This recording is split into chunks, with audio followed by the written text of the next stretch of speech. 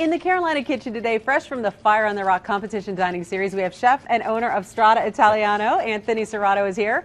Welcome, and you were actually one of the first two chefs to compete this year. Yes, it was me and Chef Sam from Ratchet from Vidalia restaurant and wine bar in Boone.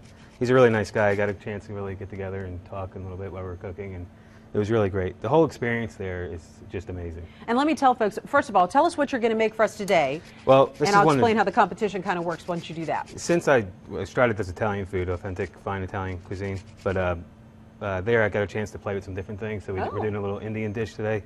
It's Brussels sprout and carrot pakoras, which is in a chickpea flour. It's something that we do a lot of gluten-free stuff at our restaurant, so I wanted to do that at the competition yesterday.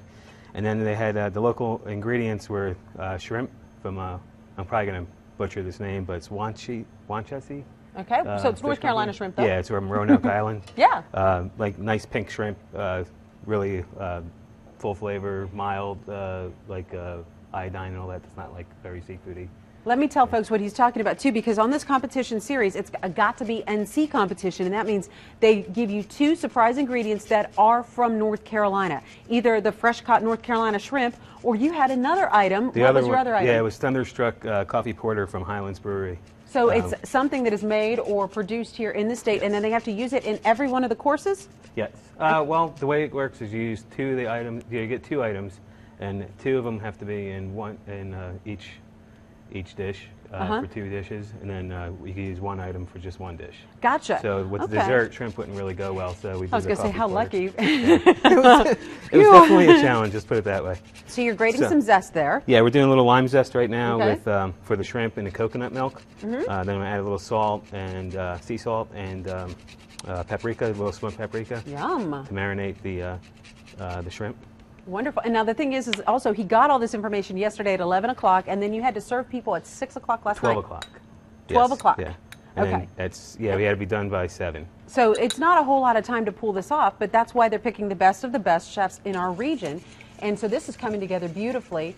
And you know what's also great is you have the chance to be a judge in this competition dining series, and we have a link for the tickets if you want to get those, because the audience, the guests who are dining with you, rate the dishes. And they were pretty pleased with what you had to offer, weren't they? Yeah, it was a lot of fun. We're not moving on to the next round, but I had a great time, and I really support the cause, because they actually do. Some of the proceeds go towards the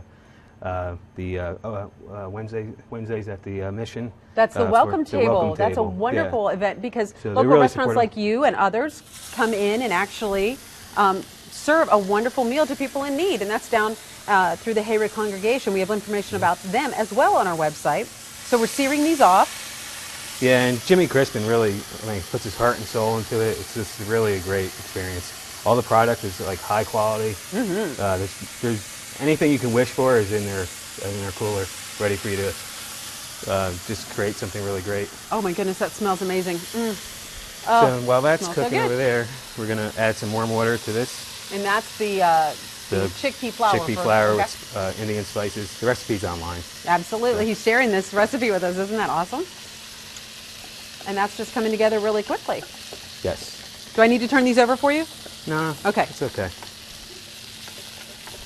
Oh, it smells so good. I'm sorry. I'm being absorbed by here. I'm going to smell amazing after this session here. Okay. So what are we looking for when you're mixing this together? This is just a little consistency to get this fried up together real quick, like a little batter. Gotcha. Okay. Yeah. So what was the hardest thing about last night's competition? You know, I was feeling a little under the weather, to be honest with you. Uh-oh. So that was the hardest part of it. It's just trying to get everything pushing through and making sure. Yeah. Okay. So this is the chorus. We'll just add all this in here. Wow. And this is going to get fried up. And shredding 20 pounds of carrots by hand, that was pretty hard. All right. Well, I'm going to let you keep this going and get that ready to fry. Here's how you all can get the instructions or the directions for this wonderful recipe. Oh, it smells amazing. Go to our website, WLOS.com, click on the Carolina Kitchen link. And you can also find this on Pinterest, and you'll get all the information you need there. The competition dining series lasts for the next several weeks. And we're dropping some yummies in the fryer. There it goes. Chef Anthony Cerrato from Strada Italiano, thank you so much for sharing the fun you had at the Fire on the Rock series. Thank you.